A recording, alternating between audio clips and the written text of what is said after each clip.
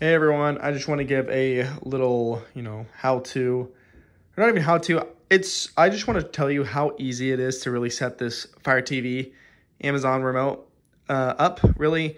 So on the back, or in the back, let me just, come on, all right. It came with included batteries, so it's super simple then.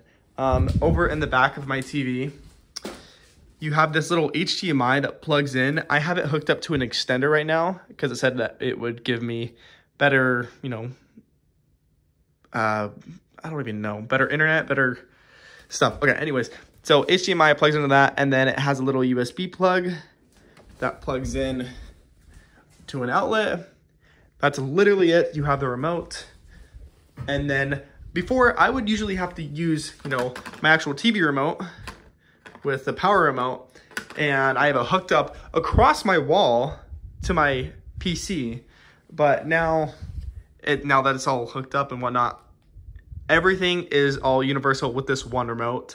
So now I can actually finally watch my Star Wars Clone Wars because my girlfriend needs to get caught up. Other than that, this has made it so much easier.